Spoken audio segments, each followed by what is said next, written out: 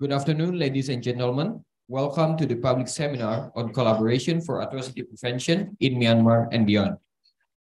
I would like to welcome His Excellency George William Okoth-Obbo, the Special Advisor on the Responsibility to Protect to the United Nations Secretary General. I also would like to welcome Dr. Marzuki Darusman, member of the Special Advisory Council on Myanmar. And also I would like to welcome Dr. Shafiah Muhibat, Deputy Executive Director for Research, CSIS, and Dr. Lina Alexandra, Head of the Department of International Relations, CSIS. Ladies and gentlemen, first of all, we will listen to the opening remarks from Dr. Shafiah Muhibat. Dr. Shafiah Muhibat, the floor is yours. Very good afternoon, everyone, ladies and gentlemen, excellencies, welcome. On behalf of Center for Strategic and International Studies, I would like to welcome all of you and also send my biggest gratitude for extending your time to attend this event, which we titled Collaboration for Atrocity Prevention in Myanmar and Beyond. It's a great pleasure for us in CSIS to be able to host this public seminar today. So thank you again for coming. It is my honor to welcome Dr. Marzuki Darusman, Chair of the Independent International Fact-Finding Mission on Myanmar from 2017 to 2019, and member of the Special Advisory Council on Myanmar as our keynote speaker today. Thank you, Bapak. I would also like to welcome His Excellency George Okoth-Obbo. No? Just George Okoth. Oh, okay. Mr. George Okoth-Obbo. Fantastic. The Special Advisor on the Responsibility to Protect to the United Nations Secretary General, who will deliver his remarks on the topic that we are discussing today. I would also like to acknowledge the continuous support from the Asia Pacific Center for the Responsibility to Protect, or APR2P, of the University of Queensland, Australia. So thank you so much for collaborating with us in co-hosting this event. Excellencies, ladies and gentlemen, today we aim to discuss a number of things, but I think mainly on how organizations like ASEAN, like the United Nations, and the international community as a whole could work together in atrocity prevention. And specifically today, we are trying to use Myanmar as one of the study cases. It has been 2 years since the military coup in Myanmar, which ended a previously promising democratic transition and state-building process in the country, and sparked violent conflict across the country with potential spillover to the region. However, even before the coup, Myanmar's human rights situation has been a focus after the increasing atrocities against the Rohingya ethnic group. The situation in Myanmar poses a challenge for the international community, and ASEAN, looking at it from a Southeast Asian perspective, although criticized as having played minimal role, did establish the ASEAN humanitarian assistance, which was specifically assigned in the Rakhine state to prevent the reoccurrence of atrocities against the ethnic group.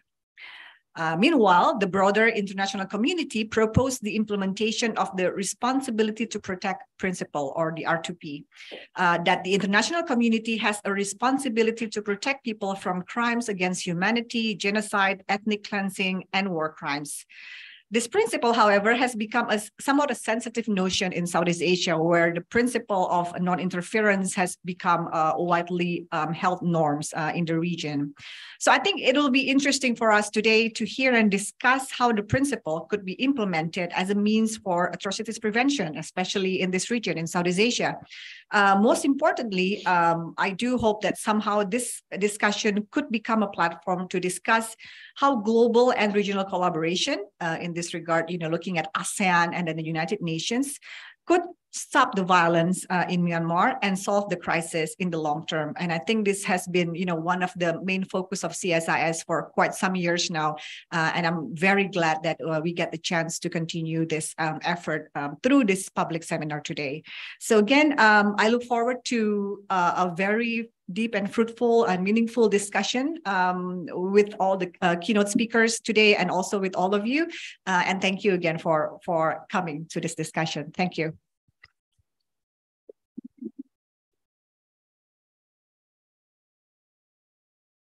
Thank you, Dr. Shafiah Muhibat. Now we begin the discussion session. The discussion will be moderated by Dr. Lina Alexandra. Dr. Lina Alexandra is the head of Department of International Relations at CSIS Indonesia and one of the experts on Myanmar. Dr. Lina, the floor is yours. Yeah. Thank you, Farhan. Thank you, Ibu Fifi, for the kind introduction. So this afternoon, I think we are very privileged to have two distinguished speakers with us today to talk about the possible collaboration for atrocities prevention in Myanmar. Basically, I think we all know that this year, and particularly this February, is the second anniversary of the coup, something that we should not celebrate, obviously, in the region. And it also happens to be Indonesia's chairmanship this year in ASEAN. And we all know there has been a very high expectations on Indonesia and particularly on ASEAN to create a breakthrough on how the regional organization can actually do something to facilitate a better solution for ASEAN. The previous two chairmanships earlier have tried some efforts in order to stop the violence and also to facilitate certain humanitarian assistance corridor to take place in the country, in Myanmar. But unfortunately, it has not been successful. And there has been a lot of questions regarding the 5-point consensus, for example, what can be done, whether we should stick to the 5-point consensus or we should go beyond the 5-point consensus. And early this year, after the foreign ministers briefing, the ASEAN foreign ministers briefing, I think it is very clear. One of the points that Indonesian foreign minister has mentioned is how ASEAN can synergize effort with the other international actors. And she particularly mentioned about the potential engagement and collaboration with the United Nations. So once again, we are very privileged to have two distinguished speakers. The first is Dr. Marzuki Darusman, who is also a very well-known expert and practitioner, obviously, in human rights and currently also in Myanmar issue. And we are also privileged to have Mr. George Okoth-Obbo, the special advisor for responsibility to protect. And we certainly would like to hear on how the idea to synergize effort between ASEAN and United Nations is something that we can look into in the future.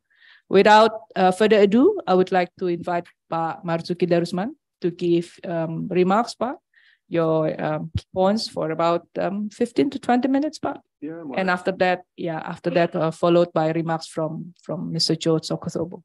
Please, Pak Marzuki. Thank you, Dr. Lina. Thank you, Dr. Lina, and thank you, Dr. Muhibat, for the introductions.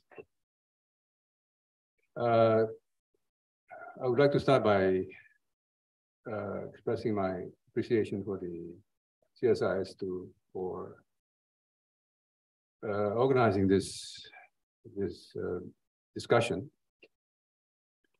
A timely discussion as Indonesia assumes the chairship of ASEAN for a year.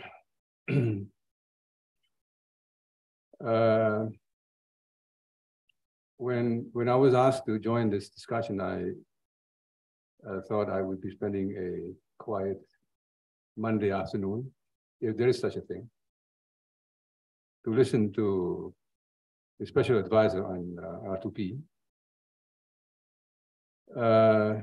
But it turns out that different arrangements were made, and I'm finding myself now having to just improvise and come up with a more or less impressionistic laying out of the problem, the situation, as seen by, as was introduced earlier, as was mentioned earlier, by a group of like-minded activists who have been engaged with UN for the last decade, perhaps even going back, who had decided to stay on after serving the mandate, and to reciprocate the assistance, the help, and the goodwill that we have been able to enjoy during our mandate from the people of Myanmar and civil society. But the high point came when, on February 2021, I believe, the junta staged an attempted coup d'etat. And that was when we then decided to set up this platform, which we designated the Special Advisory Council for Myanmar, to assist our colleagues and friends in the country and outside, in Geneva and New York, to continue liaising and act as a conduit of information both ways, to allow a continuing and an updating process to be undertaken, so that an understanding could be shaped out, especially from the international community, on what is happening here in Myanmar. And so, fast forward, it's now 2 years. We're into our third year. And in the course of the discussion, I'll probably touch on some of the issues that we've addressed. But more to the point, of course, is that as related to the discussion this afternoon, 7 months after the coup d'etat, the aborted coup d'etat, voices came out calling for the United Nations to put in place a process which was known popularly within the country as R2P, responsibility to protect. There were discussions about no-fly zones, direct intervention from the international community, arms embargoes, sanctions, and all that.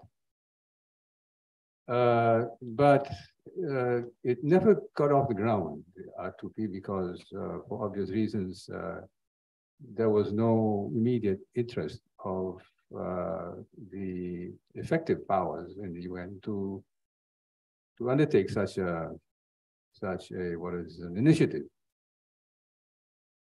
And therefore, it's a welcoming development that CSIS now has brought up again this idea, anticipating perhaps a more assertive stance to be taken by ASEAN and especially by Indonesia. But then again, requiring an understanding of what it involves and entails. Now, before we get to that, I'll certainly be listening carefully to Okoth on the state of debate of the R2P. But in the course of engaging ourselves with the situation there in Myanmar, we've come across situations where there was a clear need for clarity on concepts, and this involves this relationship between R2P and humanitarian intervention and the stage before humanitarian aid efforts, which has, in a way, created a bit of a perhaps confusion as to where the demarcation lines lie between all these concepts. Now, what is now happening in Myanmar is a stalemate between the junta and the democracy movement, the protest movement, the People's Defense Forces. I won't go into details, but just to give you the latest, of course, in terms of where things are at the moment there. Describing it as a stalemate that will perhaps persist for some time, for an indefinite period of time in the coming period. Yeah. And therefore, the question, of course, is there is where do things go from here? And if R2P were to be brought up again, could it then create a tipping point towards a peaceful solution that has been called by the 5-point consensus?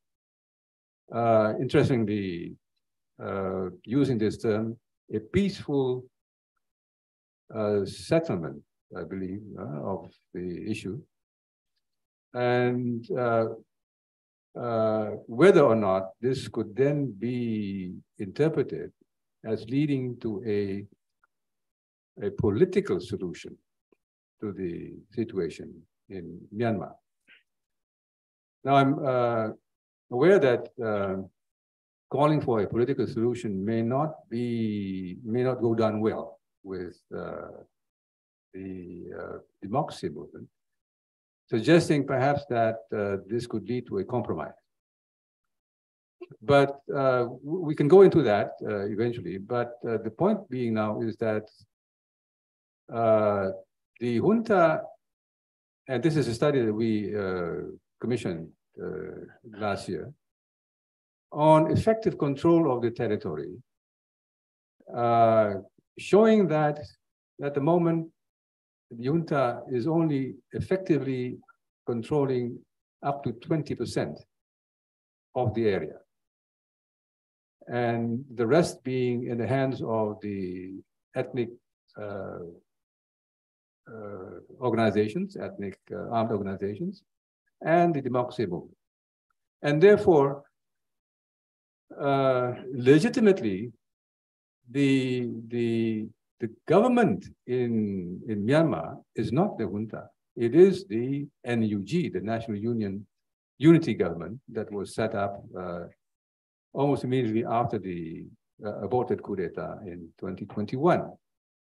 Now, having said that, our discussion today perhaps also would do justice to the fact that Myanmar has become a forgotten war, yeah, overshadowed by Ukraine.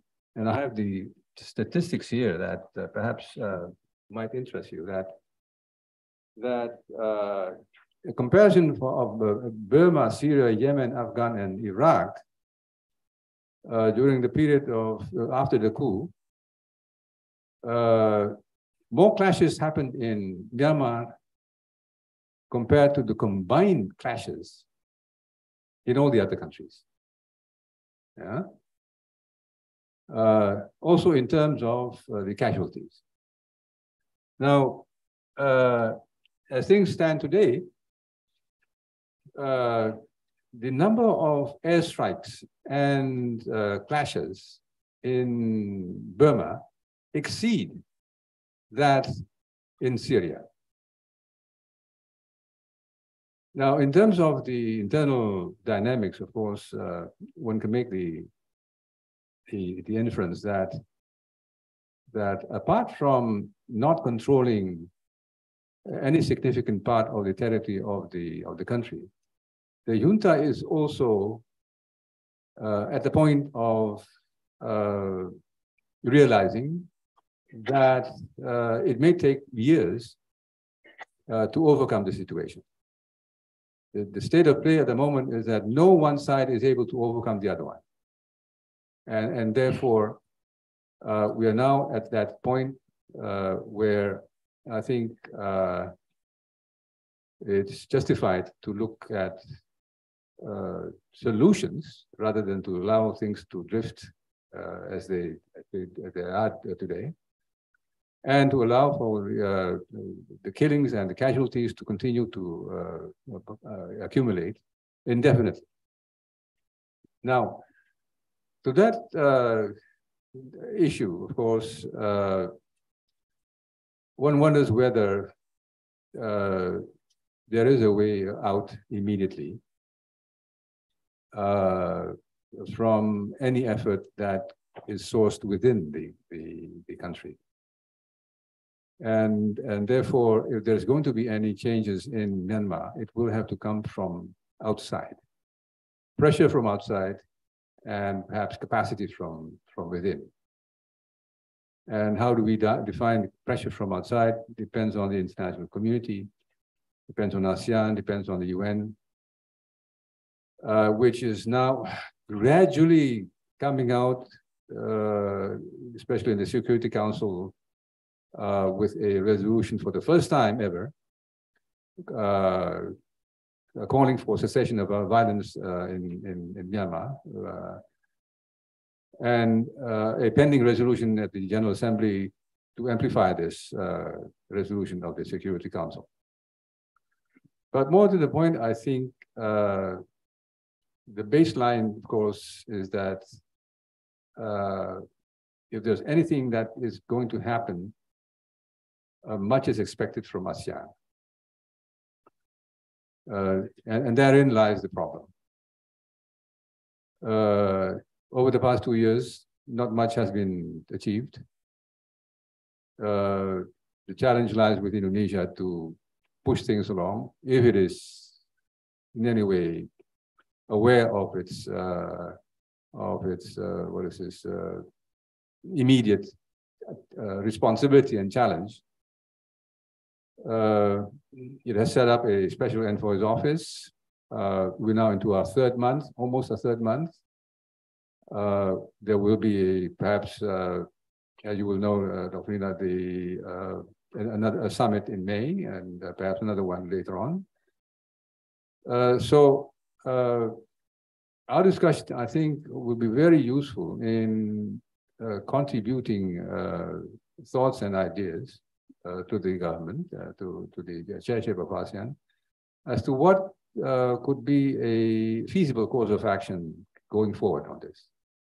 And therefore, listening to what the special advisor has to say about what R2P could potentially perhaps contribute to break this stalemate, of course, is going to be very, very interesting. Now, we can then perhaps also look at how the 5-point consensus is going to serve as a baseline for future action, but also look into what could have been done otherwise from the ASEAN perspective to provide clarity as to what is really happening there in Myanmar. Describing the situation there as a violent, human-induced conflict situation does not quite help in defining what is exactly going on there. And therefore, the lesson here is, of course, that a challenge for ASEAN is to come up with perhaps a causal analysis of what does trigger the situation there, and therefore start defining who the parties to the conflicts are, and therefore try to bring them together if possible. But it can only do that if there is clarity as to what is the nature of the issue there in Myanmar. And this discussion this afternoon could certainly contribute to helping to define that problem. So don't get me wrong. It's seen from the outside as an ethnic conflict, as a war situation, as a violent conflict between parties. But you need more than that to describe what is happening there. And that perhaps is the next challenge for ASEAN. We'll discuss about possibilities for ASEAN to take on further actions on this. But I think a very fundamental issue for ASEAN to move forward is to conduct what is called perhaps a due diligence analysis of what is happening there. So I'll stop there and perhaps then listen to Pa George, who can then continue with our discussion. Thank you.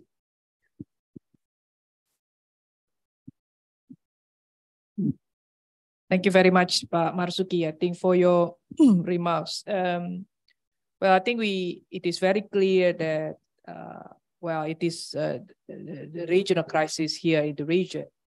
But definitely, I think it is also clear that what is happening now in Myanmar has become the international crisis itself. And the fact that, as Pak Marzuki rightly pointed out, that just 7 months after the coup occurred in Myanmar, there has been a significant call toward R2P, despite different understanding about what R2P is. I think the fact that the people of Myanmar has made the open call for R2P to come and save them, it really tells that something needs to be done by the international community. And at this moment, I think we really need to pull resources all together, from the regional organizations as well as from the international actors. And here, I think it's very instrumental with the UN. We know UN has also made efforts in terms of appointing UN special envoys, things like that. But definitely I think because we want to avoid what Pak Marzuki has just pointed out, that Myanmar has to become a forgotten war. You know, well, it's forgotten, but really the impact will not be forgotten, especially for countries in the region. So the fact that there's a need for pressure from outside, while we are expecting certain internal change to happen in Myanmar, to happen is what we are doing now, and we are seeing very much a stalemate now in the country, in Myanmar.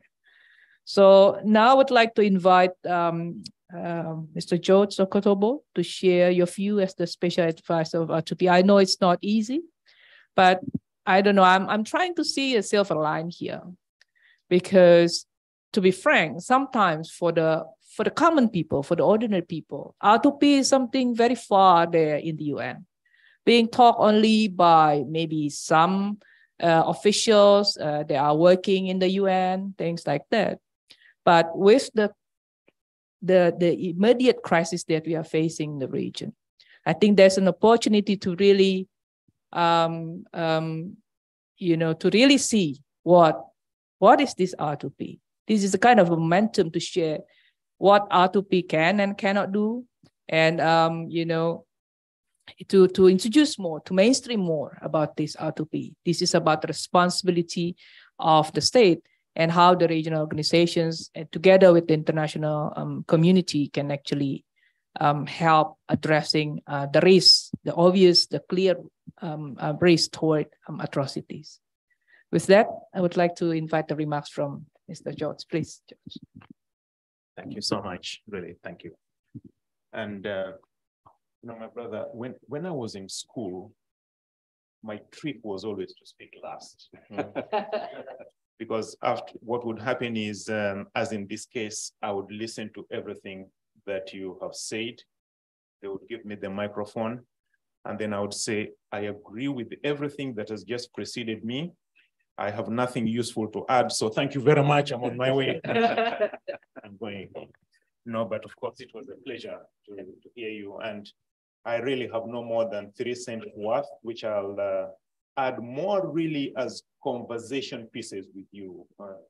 There is no magic solution to this situation, and certainly not from me. I am not an expert on Myanmar. I am not an expert on this region. I work in the Office of the United Nations called the Office on Genocide Prevention and the Responsibility to Protect. Let me just tell you a little bit of how that office is set up. The office has 2 very highly interrelated parts. The first part of it, which is the overarching part, is the Office on Genocide Prevention, which does the operational work, let me put it like that, including country situations. The office is headed by Ms. Alison Nderitu, and really she should be the one in this chair right now if she could have come to this conversation, because she is the one who's seized on a day-to-day basis with the things you're going to hear me describe to you about the Myanmar situation. Then there is the R2P part of the office, which indeed deals with the responsibility to protect. But my job is to meet interlocutors, discuss more on the conceptual side of things. So when I put it like that, you can already see the limitation. But I'm going to try my best to speak to some of the issues, including what is R2P. But let me just give you a caution at the beginning. Of all the situations that I know of in which R2P has become a resonance, perhaps the clearest as to what R2P in that case is Myanmar. Why? Because whenever in doubt, always listen to the people. And we all saw the people and what they said. They came out, not only did they say we want R2P, they spelled out what that was for them. So in this case, as in others, what a shame it would be if the polemic around the concept and what the concept would mean conceptually then substitutes the imperative for action to respond to those people who emblazoned on their shirts, on the streets, etc. No more death, we want peace, we want safety. The inclusive process must go on, the dispensation must go on. So that is the background to the things that I will share with you. But first, in a nutshell, when this R2P concept was adopted in 2005, what basically was it? It basically said the following. In the aftermath of what happened in Rwanda more recently, in the aftermath of what happened in the former Yugoslavia more recently, there shall be no more wanton killing of people in circumstances that amount to genocide. There shall be and should be no more mass murder of people in circumstances that we saw, such as in Rwanda and in the former Yugoslavia. In cases where there is strife, there shall be no crimes against humanity, there should be no crimes against war, and there should be no ethnic cleansing. If I just pause there right now, I want a hand up in this room as to anyone who disagrees with this. Not one. Then what else did R2P say? R2P said, the first port of call to ensure that this does not happen is the government of the territory that it has power on and in which it has its own population. Those are the words. Those are the words of R2P. Make sure that the people are safe, that the people are free, that the people have freedom to express themselves, to live their lives, to enjoy their lives, to look to a future in which they can reproduce themselves, their children and families in concept, in confidence, and in the expectation that it will be a fulfilling life. I have a question for you. Give me one example, just one will do.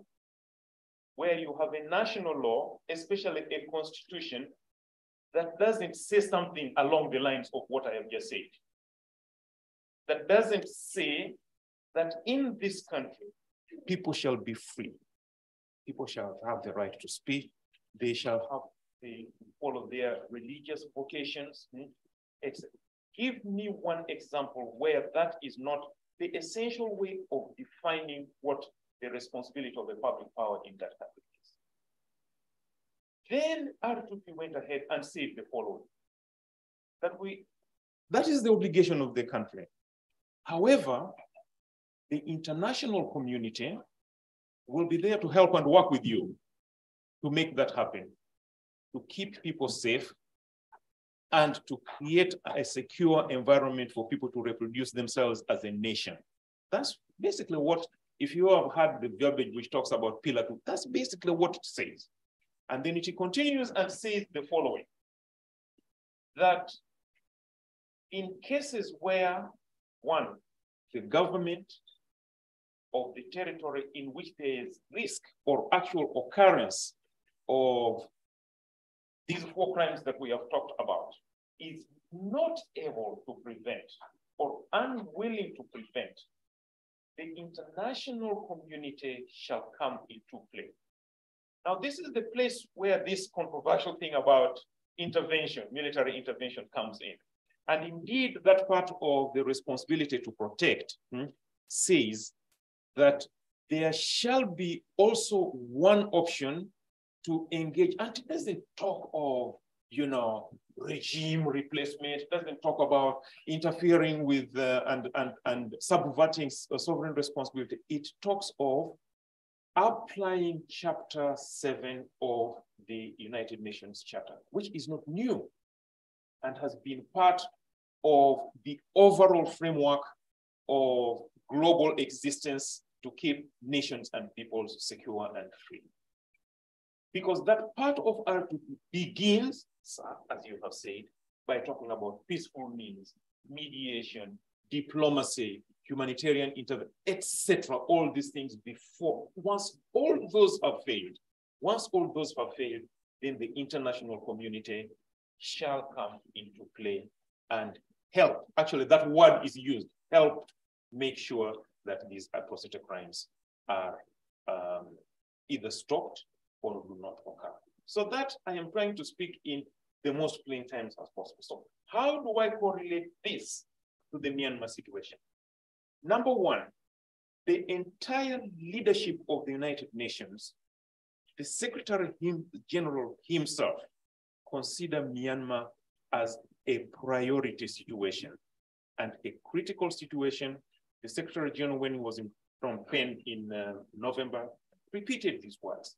He specifically reiterated that the situation that was going on in Myanmar could amount to crimes against humanity. He said this.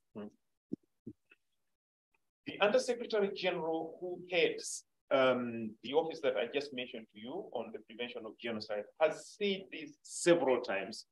That office has issued statements describing that situation of both at risk of and already featuring activities which could lead to the risk or the occurrence of crimes against humanity and indeed even war crimes. That office has supported the actions which are being taken for international judicial enforcement, the investigations of the ICC, the measures that have been taken place in terms of ICG jurisdiction in relation to the Genocide Convention, etc., etc. I could go on. But as we have heard, there is a stalemate. There's a stalemate, and have been asked, does R2P help? And if R2P helps, what could it be? So this is what I'm going to conclude on and put some 3 or so discussion points on the table. The first one I've said is that for the people of Myanmar, who have actually said, we want R2P, they were not talking about we want R2P. They were talking of it must end. Please end this. Stop the mass murder, stop killing us. this is just way too much. Someone stop this. And the first place in which they were expecting this to happen is not even here at regional level, and it is certainly not at global level. It is in the entity that was sitting in front of them and owed them this responsibility to deliver something safer, more accountable, the government of their own country. So the answer to the question, what is R2P? What does it bring to the table? The answer to that is it is what the people are asking for. And let it not be turned into a polemical, conceptual, hostile discussion about which concepts, when what is in front of us is being asked and is being laid out. This is really the first thing that I would like to say. My second point is what the Secretary General echoed in November in Cambodia in the ASEAN meeting. And it was really this. The Secretary General, in summary, he said two things. The first, that following what he had just said about this situation in Myanmar and the threats that it represents, first and foremost to the people themselves, but to the region and globally, that the transition back to a democratic dispensation in an inclusive way should be supported very, very critically to happen. And secondly, he specifically supported the 5-point consensus. And there are other things, but these are the two that I would like to pick up. And in this, as you mentioned, he recalled, obviously, his special envoy and asked the special envoy and ASEAN to work together to develop a coordinated plan and to move forward. And that is what the Secretary General said. So to this, sir, what would I like to add to what you have said already? Because you said, and that to me really is ultimately what it's all about. I put it down and you say, much is expected of ASEAN. And this is very, very important. Because not only is the Myanmar situation a national question, it is also a regional question. And the more that the people in Myanmar and that country would be safe and predictable, the more the region itself would be safe and predictable.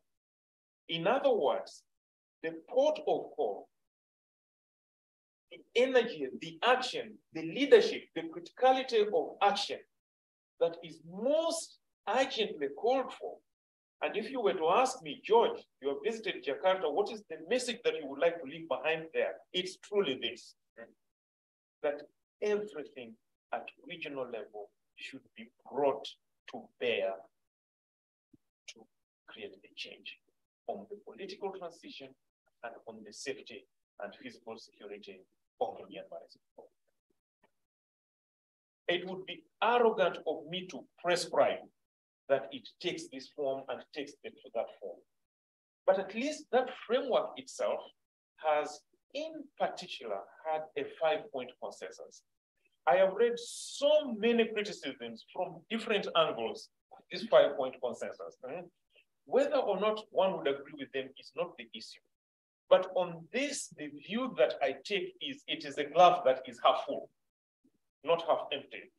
And if people, if any of us were among the people on whom these bombings, you said, are raining more than they did in Syria, the people who honestly I would be looking at the part of this that is half full and how it could be made fuller.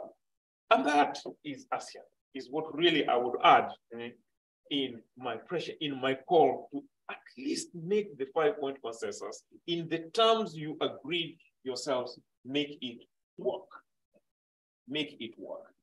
And of course, it's not comfortable, it's not easy, and it will require of those countries that are in fact leaning forward into making the 5-point plan work, into creating a difference, it will require more boldness, more robustness, and so forth. I am not in government, I am not in diplomatic relations, so I do not pretend that just by saying so it will happen, but certainly from my vantage point, that has every support that will make a difference for the lives of the people. I have two more and I'll finish. And for this, I want to go back and make the first general point about the R2P.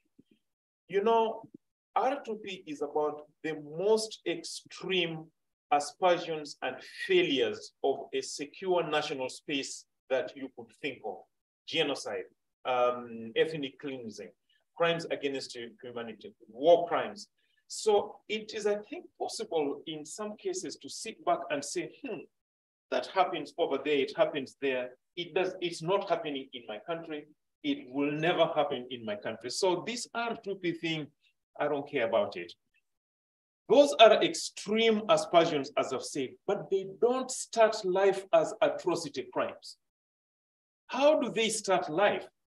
They start life as really plain human rights transgressions, as limitations on freedom of speech, as strict measures of even things that may have support, such as criminal law enforcement, as minorities issues, especially around land, as, you know, the othering of other people, hate speech, as we have called it, even before it becomes extreme. And then this incrementalizes until eventually a point of return is not reached.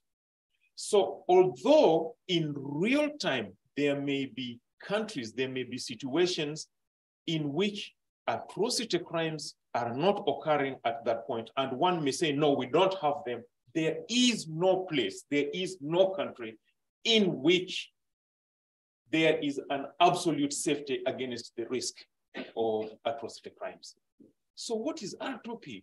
R2P is an imperative for all of us, wherever we are, and it is the imperative of our times. And my last point, and forgive me for taking so much time, but I'll shut up after I finish this, is really this. I want to just go to the refugee, the displacement dimension of this. Why do I pick this?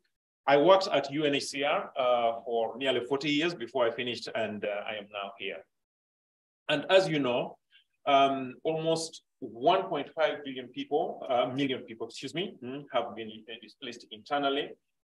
750,000 in just one country alone, in Bangladesh. So the forced displacement of people is a very painful and visible manifestation of what this crisis is about, because the lives of more than 3 million people have been broken in a very painful and visible manner. So I want to say two things. The first one, a very, very big and strong word of very humble thanks and congratulations to those countries, to those peoples who have helped provide a place of safety for those who have been displaced externally. I mentioned this because that, when I was working with the Refugee High Commission, is what I saw. I went to Bangladesh several times and there to do this. So this helps provide a space in which people could recreate some conditions of membership to society. But even in the cases where the refugee framework works the best of all in its most fulsome way, it is not still a reclamation of life. And ultimately, it is only safe, secure return back to the countries in which people have a citizenship and can fully reclaim it that provides the true completion to that circle, both for those who are displaced externally as refugees and those who are still displaced internally. So for that, I consulted my colleagues who in UNHCR, because I'm not there anymore, so I do not speak now on behalf of UNHCR. And they said the effort, the work still continues forward for two things, that those Rohingyas who are still outside as refugees continue to find safe and secure asylum, and the efforts of the international community as a whole continue to create a place where people can return to their homes, both from within internal displacement camps and outside, but to underline in conditions of safety, security, and the ability to reintegrate and reclaim a life and a livelihood. Thank you very much for listening to me. Thank you very much, George. I think very important points that you raised, and certainly you used the opportunity to hear to actually remind us about the importance of R2P, which is actually imperative for all. Definitely, we shouldn't think that the crimes are happening somewhere and it will not affect us. It will not happen in our country. And so this is something definitely we need to work on. And here you mentioned about the role of international community to remind and assist state to be able to perform this responsibility. And in this respect, you have elaborated on how the UN actually made a lot of attempts as well. And even the Secretary General already declared that the situation is actually already consists of the crimes against humanity, what is happening in Myanmar. And I think it's very encouraging when you say that the call for R2P actually made by the Myanmar people is not something in vain. It's actually really the call to the international community, to the regional community to stop the atrocities, that it should not happen any longer in the country. That certainly requires all our effort together. We need to pull resources together on how to deal with this crisis. So with that, we have around 50 minutes, a bit less, for questions and answers and comments, definitely from the floor to the distinguished speakers in front here. Please kindly identify yourself, your name, your institution, and also just state your question or comment directly. So I see hands here, 1, 2, 3. Okay, I take 3 here first. 1, 2. Anyone, one more over there in this side, if there's any? Yes, 1, okay. We go for the second round. So 3 from here and 3 from there. Okay, you go first. Okay, thank you. My name is Rio. I'm from UGM, Universitas Gadjah Mada, a postgrad student. First of all, thank you for Mr. George. It's a very uplifting speech that you sent there. But there's a certain question, because you mentioned about what do the Burmese people want, and the question is which Burmese people? Because as I'm sorry, I forgot to. Marzuki. Marzuki said that Junta only controls about 20%, and the NUG is about 80%. But even between the NUG government, there are still rebel groups, armed rebel groups that I don't know if it's accountable or true or not, but they are allied themselves with the NUG, and I can tell you that there are no armed rebel groups in every conflict in this world that wanted R2P. So yeah, the question is about that: which Burmese people that that wants R2P, and how do we contact them? How do we establish a legitimate? Even if we have the moral justification, we don't exactly have the legal justification, whatever the term it is, to enter Myanmar to help these people without proper channels or whatever the term it is. Yeah. Okay, thank you. Thank you. Yeah, second question in front. Yeah. My name is Shafiah from the Blue Pants Labs. This question is for Mr. Marzuki. You have really great remarks regarding the situation, regarding your updates regarding the situation on Myanmar. However, given your experience and also your personal judgment, in what kind of mechanisms in which that it is suitable for Myanmar-led discussions to be taken to produce fruitful results? For example, like if we can take like examples like back in days like Indonesia medias between all belligerents in the Cambodian conflicts back in the 90s and 80s. So do you think that the Bogor informal meeting format or maybe Jakarta informal meeting format will be suitable for to create a power sharing mechanism, power sharing arrangements in terms of between the NUG, EAOs, and also Tatmadaw, for example. Thank you. Thank you. One more here. Yeah. Thank you. Dr. Kirill Shields from the Asia Pacific Center for the Responsibility to Protect. Thank you for the talk. This is a question that's more conceptual, George. It's really to you. And I was thinking about that difference between R2P being taken up by peoples rather than states. And R2P, not only is it something political, speaks to IR and the rest of it, but it's also philosophic. There's something at the heart of it that's, I don't know, empathetic, right? It's empathetic, sympathetic, and therefore it appeals to both people, civil society, but civil society organizations. And I think that's why also, to some degree, it doesn't appeal to states, because states at their core don't have a sort of empathetic philosophy behind them. There's other considerations. So I'm just wondering how, conceptually, how you begin to imbue states with that tokenistic or whatever it is, or that philosophic aspect, how you bring empathy and sympathy into the state and then sell R2P to the state that way. And that was just an observation due to the fact that so many people in Myanmar had taken up the cause, had taken up the call for R2P, and why that appealed to them. Thank you. So, Bapak.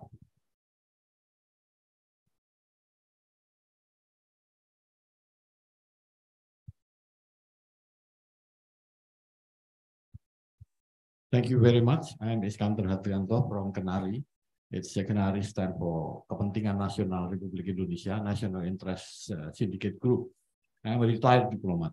My question is almost similar to the second question. It's is there any, because Mr. Okoth-Obbo mentioned two things. George, it's fine. Two things, George. You mentioned two things: the nature of conflict, and the second thing I noted down, interlocutor. That is the key word. We have the international organization, we have the regional organization. Why don't now we push forward our effort to create such kind of mechanism, even though the nature of the conflict is totally different to compare with Cambodia, but we can also create such kind of, let's thinking out of the box, such kind of maneuver to contact the three, so-called the three factions, the NUG, Tatmadaw, the junta, and the rebel group, so-called, or the independent movement, to sit together and to discuss, do you want to continue the war, or do you want to make peace and then make a reconciliation between these three conflicting parties, like what we discussed in 1988-89 in the Jakarta Informal Meeting 1 and 2. Thank you very much. Thank you, Pak. Next, Bapak. Good afternoon. My name is Matthias. I am independent research here. According to the news that there are 13 countries in Myanmar that are supporting the defense, like, you know, something like MAC. So the budget of the military in Myanmar are 3.8% GDP. Compared to Indonesia is, of course, Indonesia only 1.5, but the number of people is about 8 million defense budget compared to the Myanmar, only 3.8. Whether this contribution of the Western country is they are not even, they are still supporting the production of that. The other question is to Marzuki, Dr. Marzuki, what are the lessons to be learned? Because Indonesia has been, during 1965, has been killing about around 500 murders, including recently on the Papua. That has been continuing, is roughly 100,000 Papua. Whether they are voicing for their, like, you know, currently they don't want to be split by province, but some of the people that voice that also being killed or even arrested in mass. Yeah. So is it any what the media are saying because of the racial by the police. Okay. What are the things to do, Pak Marzuki? Because I think you're also one of the observers for Indonesia, and what are the things to learn? Okay, thank you so much. One more at the back.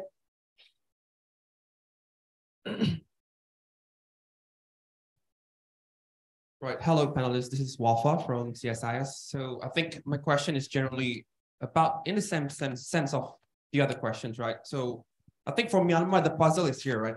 When talking about R2P and Myanmar, first, R2P is generally directed to a sovereign, a state, usually as the party responsible for their people. So, and then second, in this region, there's a variance in the regional norm where the entry point of international norm aid involvement depends on the invitation and the consent of the state, the sovereign, again.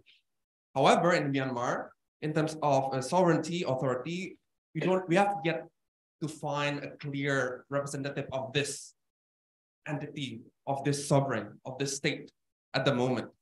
So my question is, I fear that the only pathway for the region or for the international community to find progress is only when such party emerges first, like this sovereign that we can find accountability for. Do you see that is also the case because at the moment there's stalemate, there's still a party controlling 50%, the other controlling an amount of percent. So we have yet this one party that is supposed to be the sovereign and the state where we're supposed to take accountability for. Do you see that as also the case? So the second point, you talk about, George, my fear about R2P is also who is to enforce them, right? And chapter 7 talks about a Security Council. And as you know, Security Council at the moment is, even for Myanmar, right, we have seen the split. So do you think that there's a party that can enforce R2P at the moment? Thank you. Thank you very much. So, Pak Marzuki, you want to take up the first? Yeah. Thank you for the questions. I think they are very interesting questions. Starting with which people? Well, it's the people of Myanmar, I suppose. Those that are now resisting the violence and the atrocities committed by the junta on a daily basis. There's a continuing assault on the public, on the people, all over the country. Again, the number of clashes on the civilian population exceeds that in other flashpoints across the Middle East. The point here being that at the moment, it depends on how serious the neighboring countries are in trying to do something in Myanmar.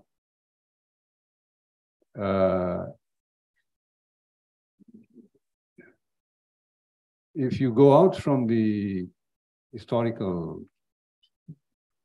short history following the coup, the setting up of a governing entity designated as the National Unity Government, complemented by an overarching National Unity Consultative Council.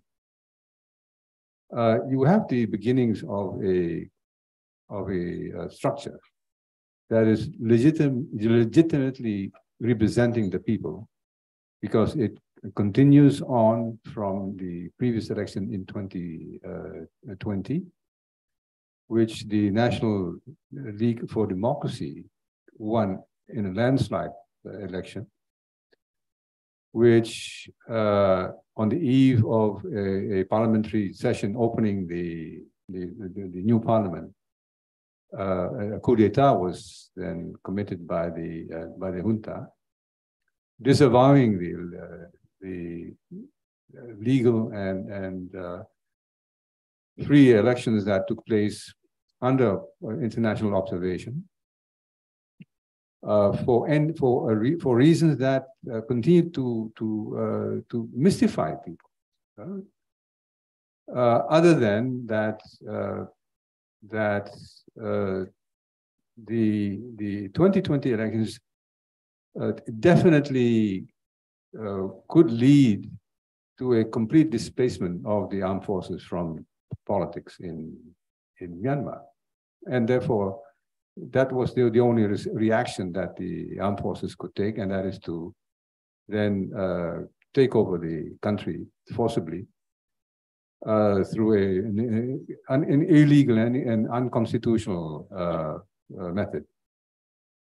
Now, so if we talk about the people, then it cannot be the people in an abstract sense. It's the people that continue to be there outside of the reach of the junta because of the protection of the ethnic armed organizations in the regions. But I think it's important to understand that you mentioned about rebels. At no point in Myanmar history, in Burma history, has there been any separatist groups wanting to break away from the Union. Yeah, so that needs to be the baseline if we are going to analyze Myanmar. So talking about qualifying groups as rebel groups, these are designations that do not do justice to the overall cause of what is happening there. So if one asks which people of Myanmar, it is clearly the people who are being represented by the NUG, and that therefore, if there's going to be any settlement, then the immediate requirement is to create a level playing field among the parties to be able to get together, come together, and to discuss the future of the country as a whole. Now we are at a crossroads now in terms of. I'll just bring this out, and this has to do with the issue of recognition of the NUG. Indonesia is finding itself at a very at the crossroads in that sense, and that if there's going to be any traction of efforts to bring these parties together, it will require ASEAN's recognition of all parties to the conflict. And that is the essence of the 5-point consensus. It says all parties. It doesn't qualify the junta, it doesn't qualify a specific group, but it requires that all parties sit on an equal status to be able then to sort out these problems among themselves. Now, the point here now is that there is a lot of misgivings as to what could then be the consequence of recognizing the NUG. The government of Indonesia will have to take a lead on pushing things along in Myanmar. And that will require Indonesia to push ASEAN to invest much more in its capacity to analyze the situation in Myanmar. It will need to be able to pinpoint exactly the effective cause of what has caused this conflict. And that has been something that ASEAN has tried to evade until now, defining the situation there as a fuzzy human-induced violent situation without defining what exactly is the role of a mediator eventually in trying to get all these parties together. So that is the immediate challenge if there's going to be any progress in resolving the situation in Myanmar. And that, of course, can be done in a variety of ways. Isolation of Myanmar, putting greater pressure on its role in ASEAN, which has happened now. The degrading of Myanmar's presence in foreign ministers' meetings, but it has to then also take place across all other ministries. So a challenge for Indonesia is perhaps, and this may have to be brought out, and that is that there needs to be a consensus on a single policy on Myanmar in the government, which unfortunately is not the case. And therefore, this is the immediate challenge for the government, and that is to align all the other ministries to put pressure on Myanmar, showing the world that it is serious in trying to tackle the situation there. And therefore, the question now, of course, is whether anything can be done in trying to intervene there and to effect a peaceful solution to the situation there. And therefore, if Indonesia is going to mediate and to act as interlocutor, it will have to acknowledge the realities that even the party inside the country, the junta for itself, is seeking what is called a political solution by calling for elections. And therefore, it would seem to be the case that it is now opportune to try to somehow craft a negotiated transition for Myanmar on the basis of the 5-point consensus, which explicitly says a peaceful solution, not a military solution. And so if this is the track to be taken, then I think there is hope that within this year, a durable solution can be found to lay down the ground for an internal process in Myanmar, for the Myanmar people themselves to seek a solution to their problem.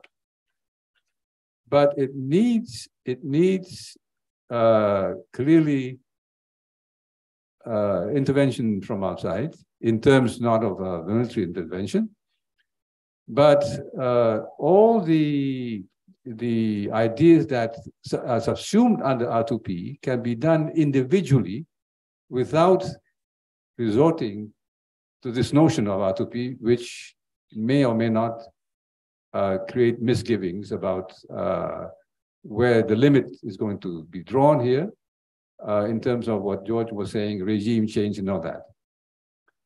So R2P could be then, in a way, exerted as a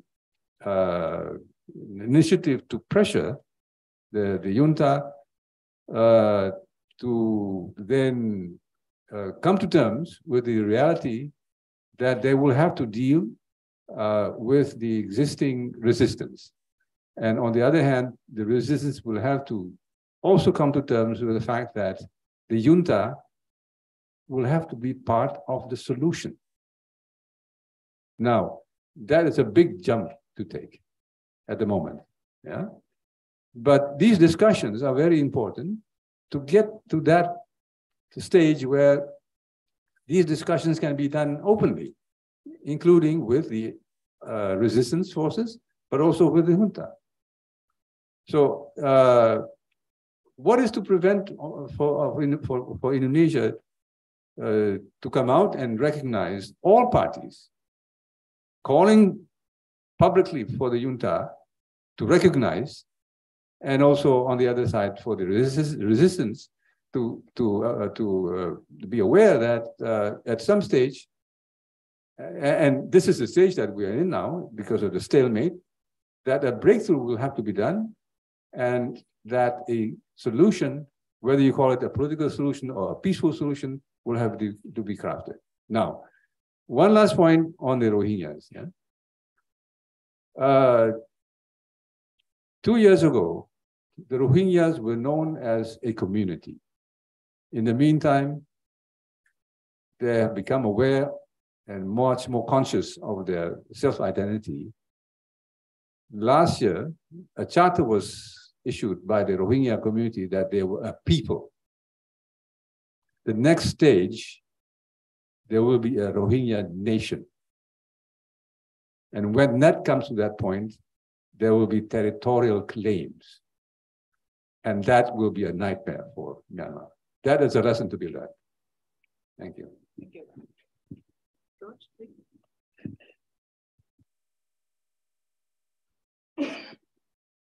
Thank you. Once again, I agree fully with everything that has been said before me, and I have very little else to add.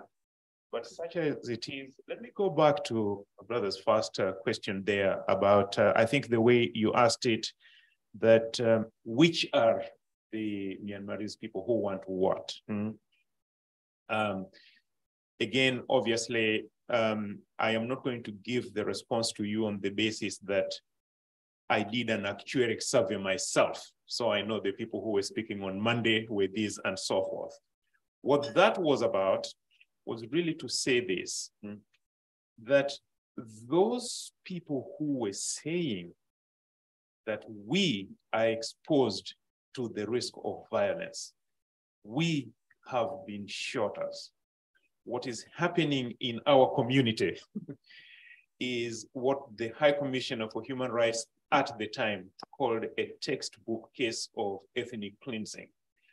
That what is happening is what the international community is warning as could be or even is the risk of crimes against humanity. What has resulted in a decision to ask for investigations of these crimes to be investigated. That what those people were saying, let us not reduce it to a discussion of what R2P is, but listen to what they're saying. Now, someone could well say, no, I have carried out an investigation and it is not true. Or indeed, I know that there are others who have a different view. That I would grant that. My point was, and this is both in the case of Myanmar and in general, is let us not appropriate the badge and make it the issue and diminish what it is about. In all these cases in which R2P becomes a contention, once you look at it in terms of what actually is the situation itself, it is usually very clear, at least in terms of the harm that there is risk of or actually usually occurring. That was really my point. And it also really is my answer to you, is that I really do not think that those people who were holding up these placards at the head of which was R2P, but beneath which they spelled out actually what it was, that they were making a general philosophical point. they were saying, look, this is what's happening to us. This here is what is happening. It is hidden in plain view. Please do something about it. Do states contain R2P? Of course, but not because really it is R2P budget, but because the world of both domestic, regional, and global political competition is a contested world. And today, there are still people who question the Universal Declaration of Human Rights. They are, you see where I'm going with this? Yes. So it just comes back to this point to me that, and what this, I'm sure you can see some responses to your question as well.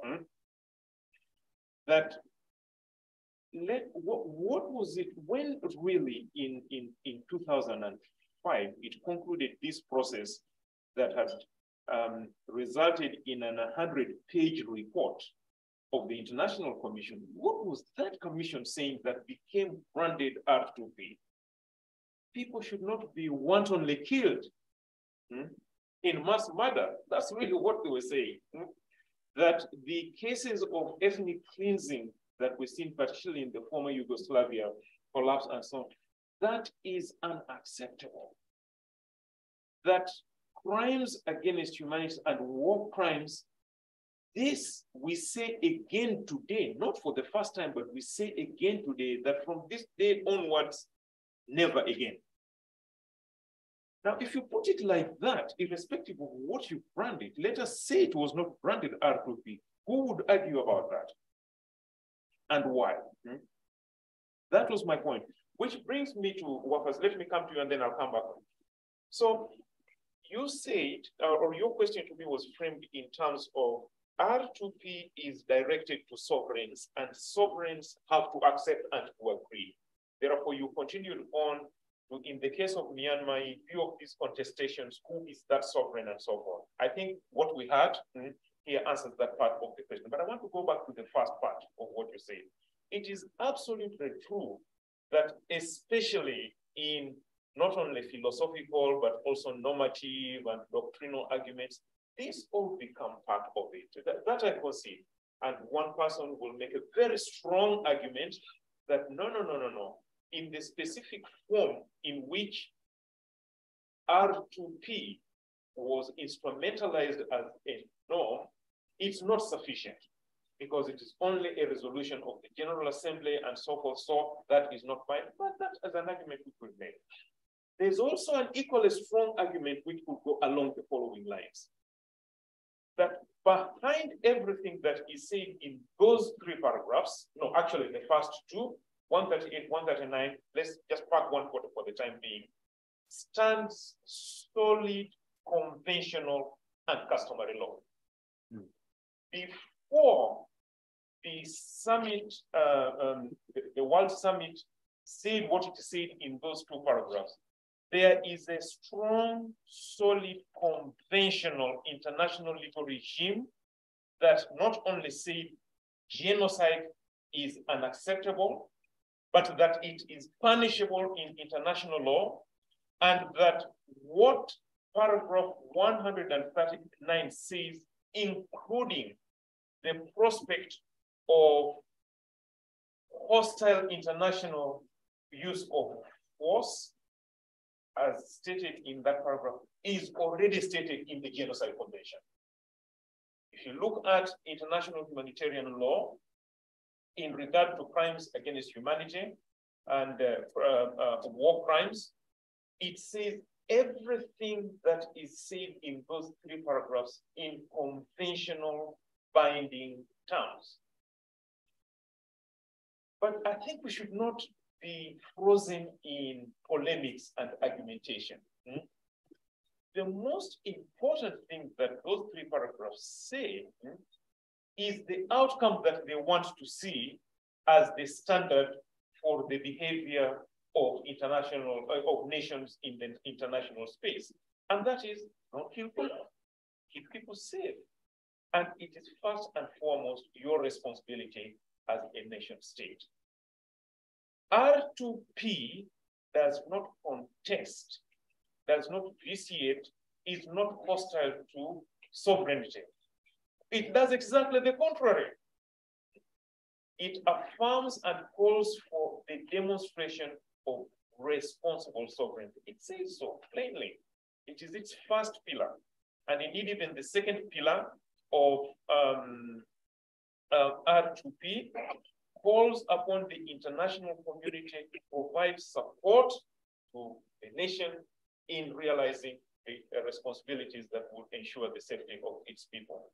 And even this controversial third pillar, in which there is, as among its many options, the possibility of coercive measures, doesn't begin with coercive measures, it doesn't begin with intervention, it begins with non-coercive measures, all to be directed to helping the state in which these things are happening. So that, I think, really is at least where I would like to end and reiterate with it. Namely, that it is about a responsible form of sovereignty. It is about normative obligations which have been long established in conventional law and customary law, speaking in legal terms. There are political terms, there are social terms as well. I accept all that. And that finally, our entry into the discourse about R2P should not be defined by this, the coercive option that is also included in it, but the thick middle of the pyramid, which is comprised in peaceful, friendly, supportive measures to support responsible sovereignty at home in ensuring that people are safe. That is what I continue to urge and will continue to urge. And I sincerely believe that that is the construct of what R2P is all about. Thank you so much, George. Yeah. Can I just quickly? This is very important. Yeah, not to be misled and to be distracted by this polemical issue of what is or what is not R2P. But the fact remains that you may have noticed that I have sidestepped the accountability issue, sidestepped the issue of atrocities as such. There's such a what is this? A long story to be told about that. But to be clear, what has happened in Myanmar fully qualifies what the R2P is intended to achieve. It meets all the criteria for an R2P to be initiated on Myanmar: war crimes, crimes against humanity, and genocide. And this needs to be spelled out by ASEAN so that the junta is aware that people understand what is happening there.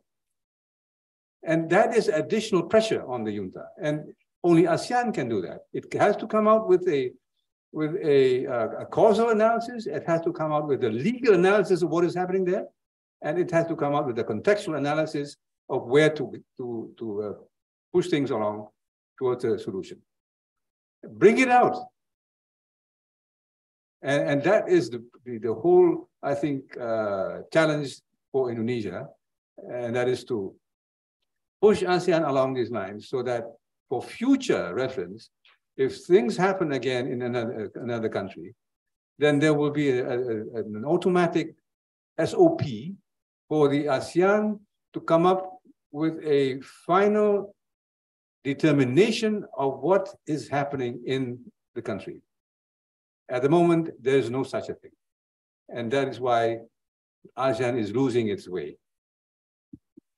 Thank you so much. So if you can share just one very direct, because we're running out of time, but sorry. So I can only entertain one question. Okay. Please. Thank you for the talk. My question is for George. It doesn't relate to Myanmar, but I'm just wondering why R2P was used in Libya, but not in Syria, given the similarities in context. Okay, thank you. Basusi, if you your question is really like direct, please. I think somehow the UN is kind of like outdated by the new norms that are imbibed by a lot of countries because they distrust the international environment now with the rise of nationalism, with all the intrusion of different countries. So it is more likely for Marzuki to come up with a solution of calling everyone rather than using international norms that are not considered legitimate anymore. Okay, thank you. So I would call George, make it, this is also the final statement, and Pak Marzuki later on also as final statement to conclude our session. Please, George.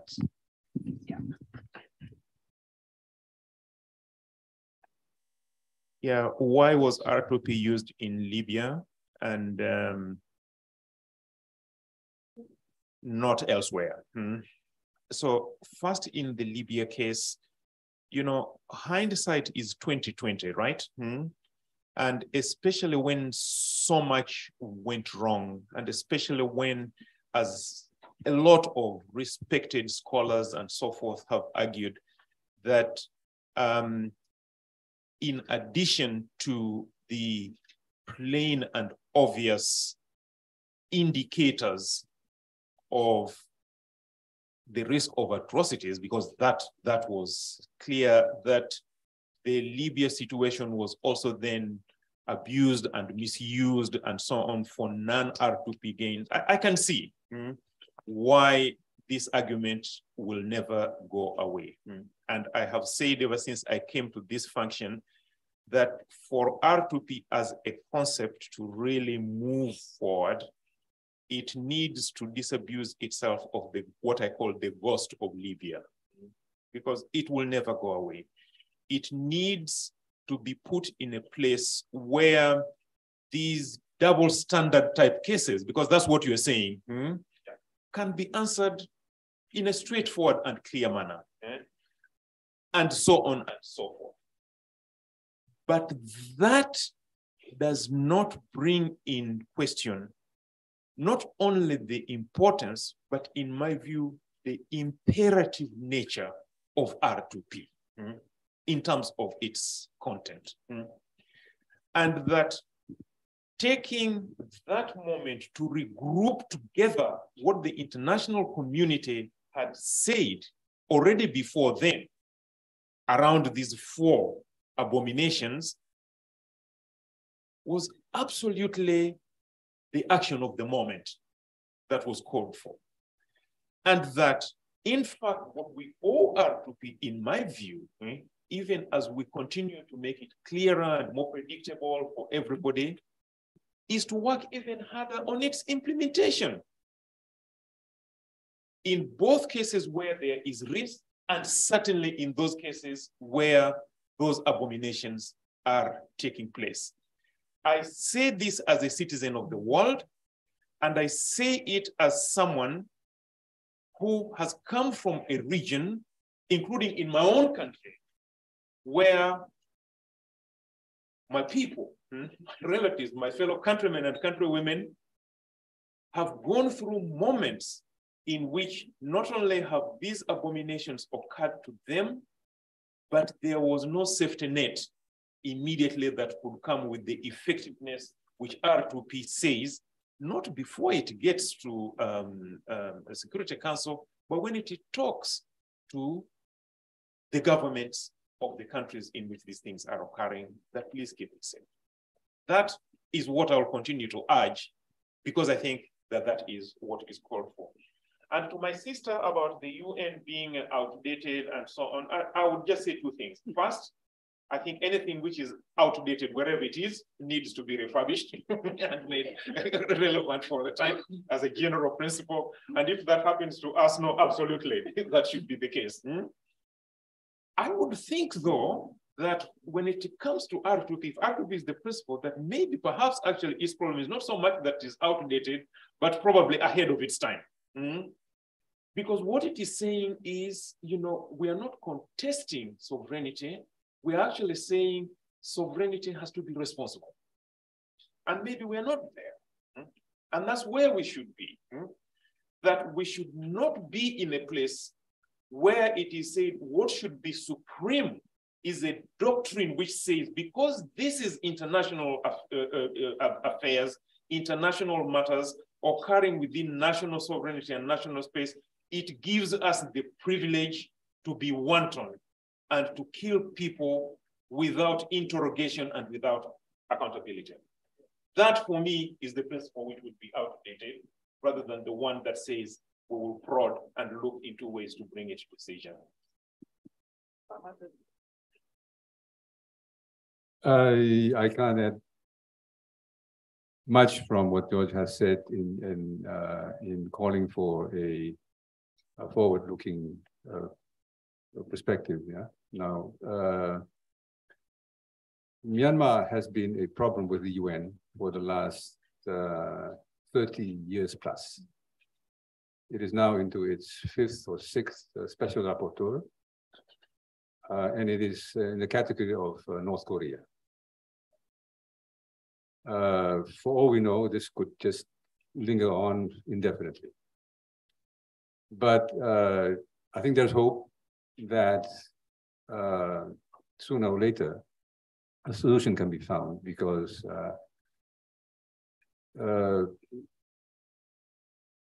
there needs to be a mindset shift in looking at the situation there, from a balance of force now analysis that have been the practice, to look at who is winning at a certain stage, who is losing at another stage. It just doesn't produce useful analysis. The first order of the day is to then call for an understanding as to what is happening there in terms of a transition, rather than a continuing analysis of from a perspective of a balance of force, a traditional balance of force perspective. You have to redefine Myanmar as a transitional issue. Secondly, there is a need to look beyond the conflict there and to start looking at how Myanmar is going to be reconstructed after the atrocities, after the violence that has taken place there. And that will maybe then bring in back the international community, the international agencies, looking at what needs to be done in the aftermath. And thirdly, perhaps, and this is important, ASEAN states need to realize that they have an obligation to persuade to the utmost for the junta to restrain violence, from committing violence. And that has not been done. And R2P is exactly a call for all countries to recognize that in cases of crimes against humanity, genocide, and war crimes, states are obligated. This is not a moral appeal, R2P. It is a very concrete effort. Now, you could dispense with the labeling of R2P, but states in ASEAN need to understand that they have an obligation and not to allow things to just drift like this. Perhaps then Indonesia could initiate a regional meeting, a conference, which would include not only like-minded countries in Southeast Asia, not necessarily corresponding to the membership of ASEAN, but a conference that will involve also the big powers, including China, the United States, India, Japan, the whole grouping of countries that have interest in allowing, taking action so that peace comes in Myanmar. So it needs to be pushed forward, and Indonesia is in a position to do that. If only because it has gone through the same process in the past, and therefore understands exactly what is entailed in trying to get a solution in place so that it becomes not a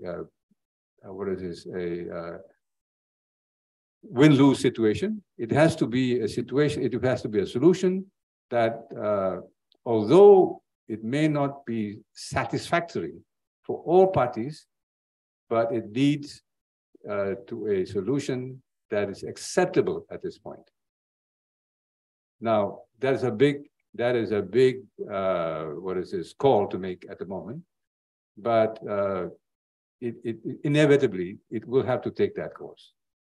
And for that, I think one message for Indonesia is that if Myanmar falls and becomes another country with a restrictive political system, as some of the other countries in the region, then the lowest common denominator for protection of human rights and democracy will be put in place. And Indonesia will be threatened in its national interest of developing democracy in this region, because it has to adjust to the situation within the region. And that is an existential issue for Indonesia. And therefore, now is the time to act. And I think with all the tools we need for that, it just needs leadership. Thank you. Thank you very much, Pak Marzuki. I think we come to the end of our session today, our seminar. And sorry for taking much of your time. We have extra time here, but I think we all agree we learn a lot from the two distinguished speakers. They are in front in the stage now. And I think definitely, that one point that is very clear is that the situation, it's a very unfortunate situation that we are facing in Myanmar, but this is certainly the opportunity to mainstream and promote R2P even more in the region, because obviously what we are seeing now is the situation toward the serious crimes of atrocities that are happening in the country. I think with that note, please join me to give a round of applause to the most distinguished speakers. And thank you for the Asia Pacific Center for R2P to also sponsor this event. Thank you, and see you all in other CSIS events. Thank you very much.